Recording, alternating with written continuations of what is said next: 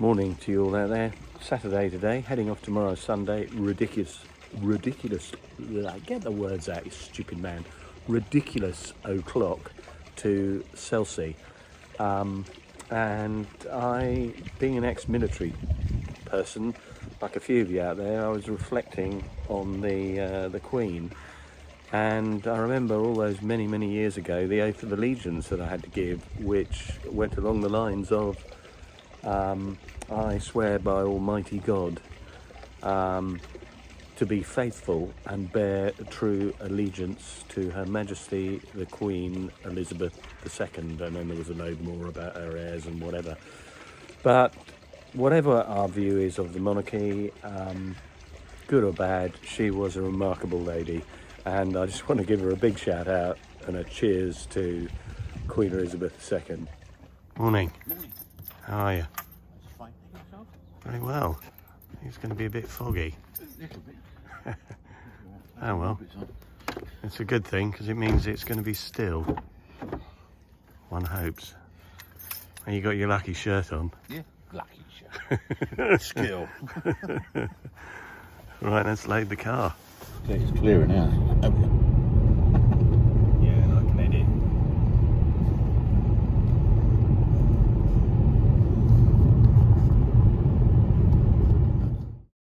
Good morning to you all out there. Now we are here, so we're at Selsey, we're near the Lifeboat Station.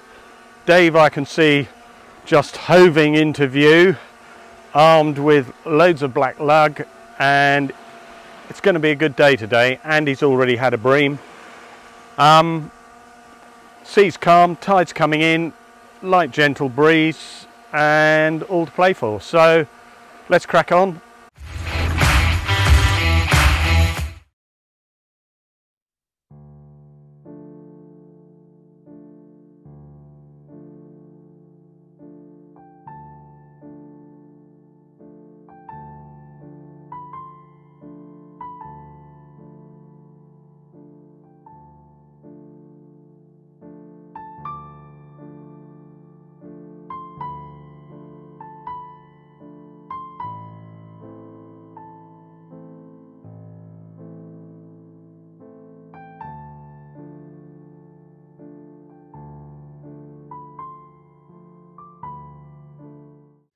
How are you? I'm all right, mate. I'm all right. My favourite train driver. Have that. That's a fair swap. Have Yeah, that. No, you. that's well. Dave, you pumped these, didn't you? Yes. Yeah. Yes. So Dungeness. Yeah, Kinda, Dymchurch. Dymchurch, yeah. Dymchurch, black lug. Travelled all the way down here. For how long did it take you to get here? About 2.5 hours. 2.5 hours. So, remind me, you've never caught bream, have you? No, that's what I'm going out and out for today. I'm going to throw a cod rig out later. You never know, there might be a codling. Well, they've been catching them. I've been looking on Facebook, and they've been catching them all along here. Yeah, it's more near high tide. I mean. Yeah. So once the current gets running, but no, would really appreciate it. Joe. Rigs today. Very simple, 2-hook scratching rig, which I've made up, 2 up. I've got a strip of squid on here, size 8 hooks, so small hooks, long shank. Dave very kindly dug those. They look brilliant. So hopefully, I'm probably going to use a cut in half, I have to say. And then on this one, I've got 1 up, size 8, another 1 up, size 8 with a whole black lug on, and then drop down on a sliding ledger, a big bait single hook. Lots of wasps around today. I have a wasp attached to it, and let's sling these out. Andy is now up to 3, and I think he's now up to 4. It looks like he's reeling something in. He's a jammy sod, isn't he? My excuse is I've only just started fishing because I've been doing all the other old palaver. But let's brush this out, and then we'll see if we can catch a few.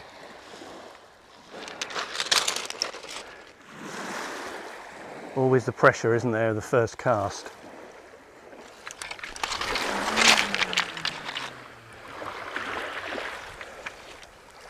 So, big bait on that one. Get the other one out.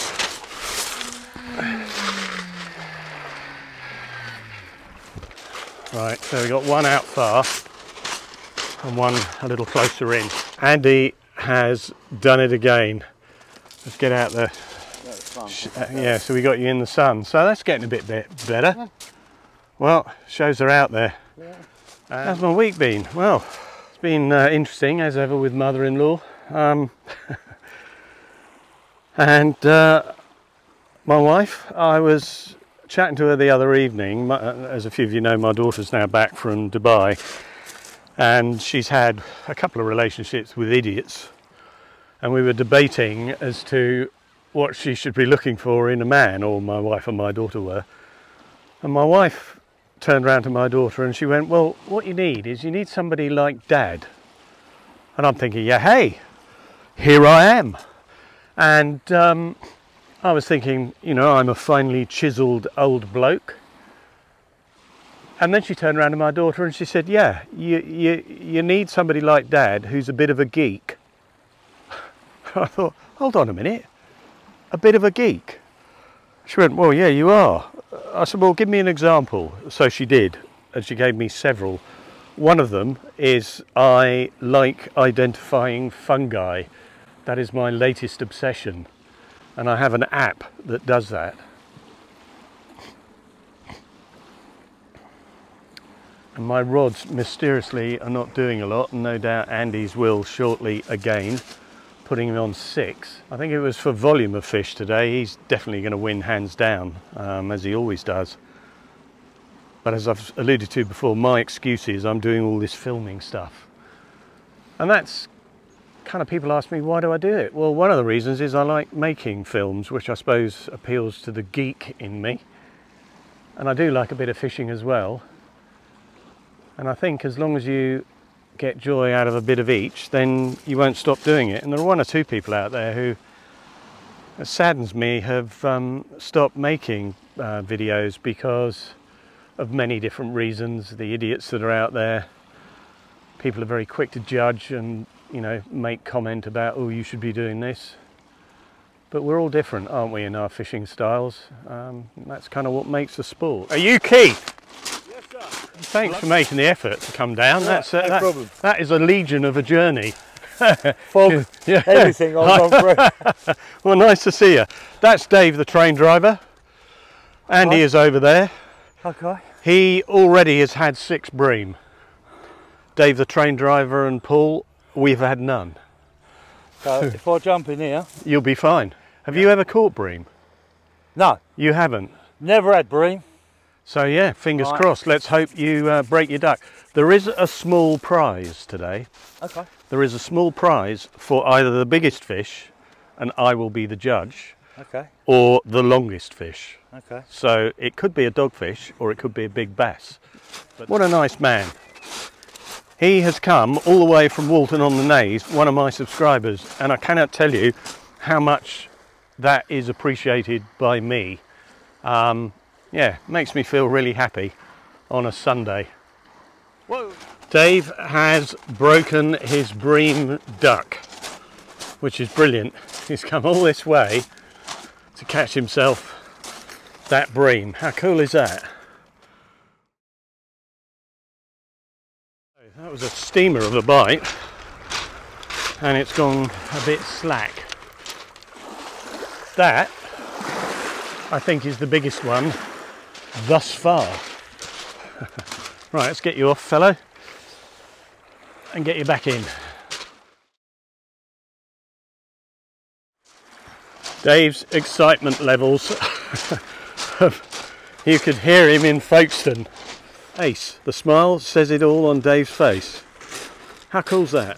Yeah, I can feel it on there. Right, this rod just went wanging over. Bloody hell, I think it's swimming towards me. Come on, boy. Oh, yes. Another decent fish. Bloody hell.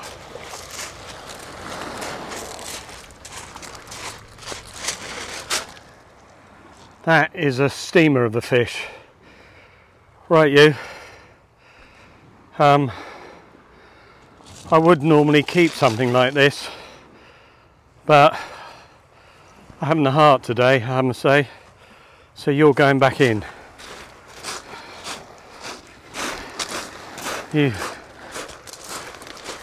That was exciting. Go on. Brilliant.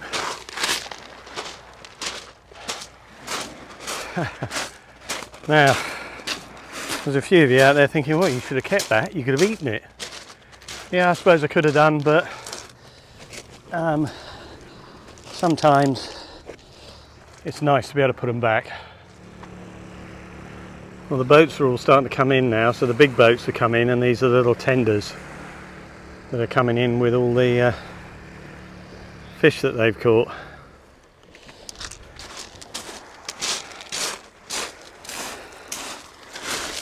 Well, I'm winning the biggest fish so far, but I don't want to take the prize, so it's going to have to go to somebody else. We have another species.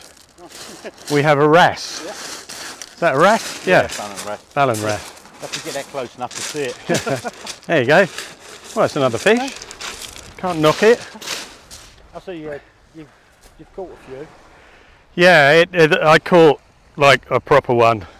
So the biggest fish, I'm winning. But what I've got, I can't really be taking home because my wife will go, "You're a cock." So, or words to that effect.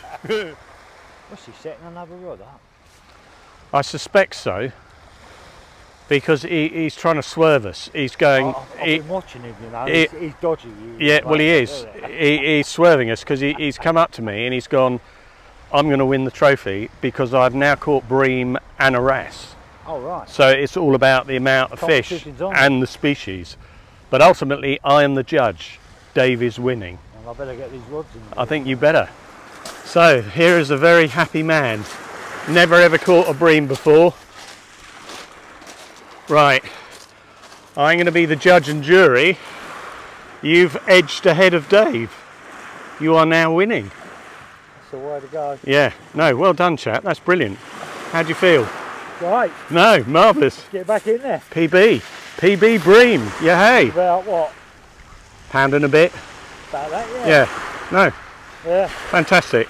Brilliant stuff. Right, you will get a handshake on the camera. Thank you. Well done. No. Let's get in the garage. Yeah, quick update. Andy's on 7, 6 bream and a wrasse. I've had 3 bream, 1 foul hooked. Doesn't really count.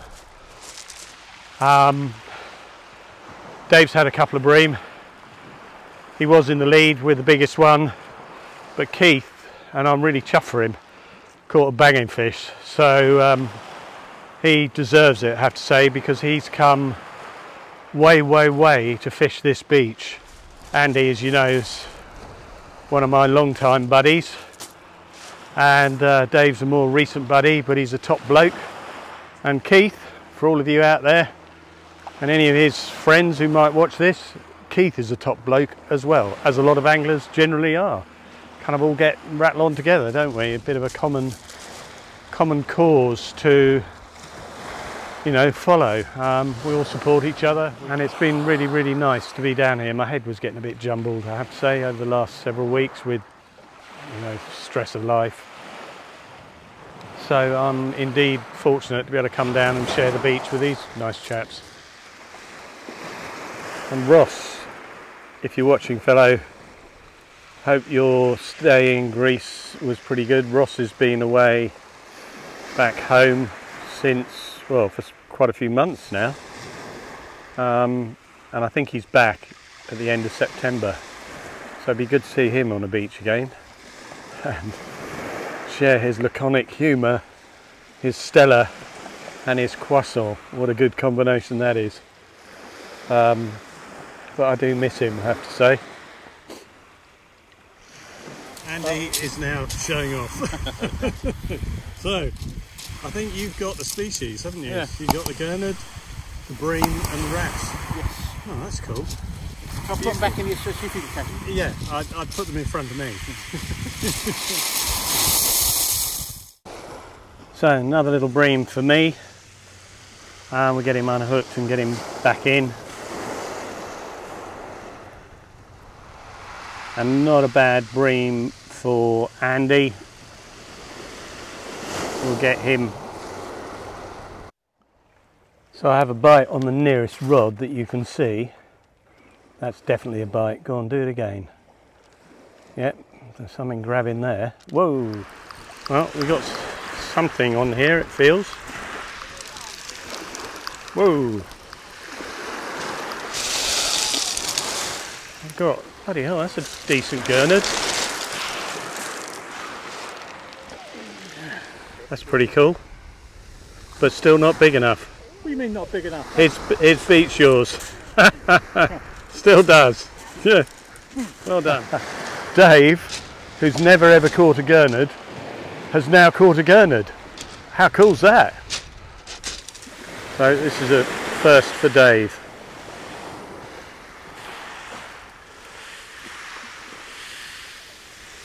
There we go. Dave's a train driver, 3 PBs, Bream, Wrasse and Gurnard, and he's never caught any of them in 30 odd years of fishing. Well chuffed for him.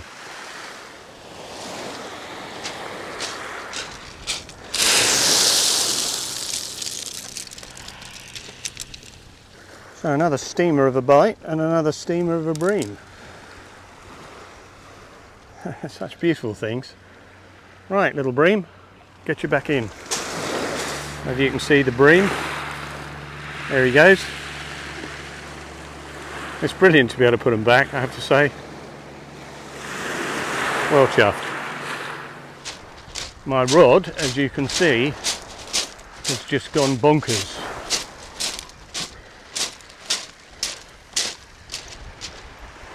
Right, let's reel that in and see what we got.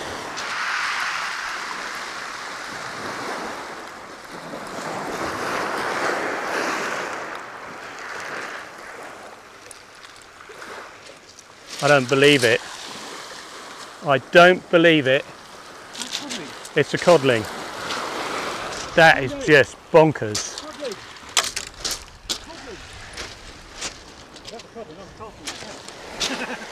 That's just madness. Wow. Oh, and that's great. Look at that. He'll obviously go back in. He's not big enough to keep, but yeah, that's just ace. That's made my year. That's really made this trip now, isn't it? Look at that.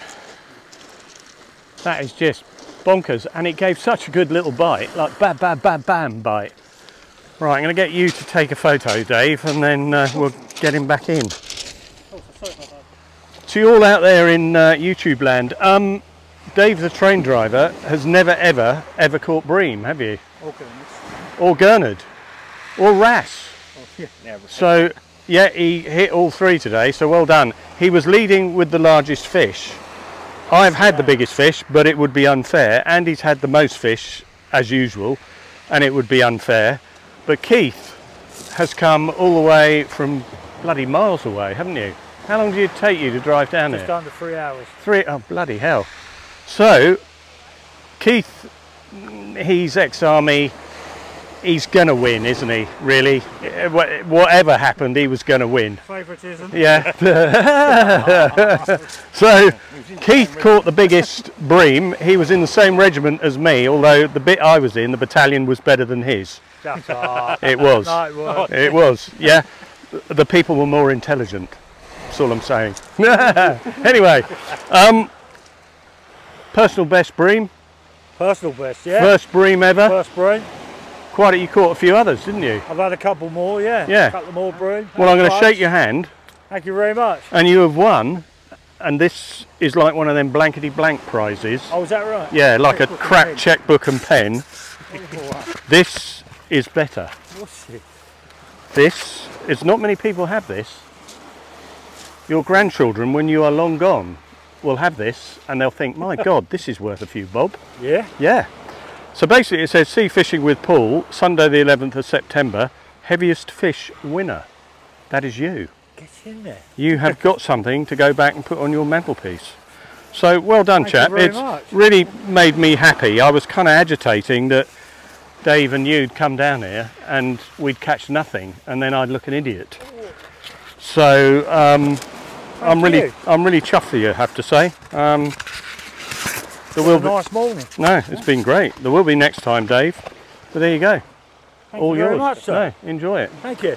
That's- you. It's been really cool to see the smiles on these blokes' faces. It's made my morning, chap. Really good. Lovely to meet you and all that jazz. Yeah. So we're at the end of another day. It's been a beezer. I think it's been the best day I've had this year. So all of us have caught fish. We fished the tide in, we fished 2 hours out. It's weedy now, bites are kind of dropping off. So I'm going to wend my way home for the next couple of hours. I can't believe I caught a codling, and for me to catch it, I mean normally it would be Andy, so I'm well buzzed up, and we've had a stormer of a day. Really chuffed for Dave, really chuffed for Keith, great to meet Keith. Big up Keith, big up the Queen's 2nd and the 1st Battalion. So to all of you, as ever, look after yourselves, take care. The old bloke will be out again, probably not next weekend, although I might do. I've got my son coming over from Poland, so I might be going out next weekend. I'll see if I can swerve a day down here, maybe on the Sunday. So until then, look after yourselves, and I'll see you on the next one. Cheers.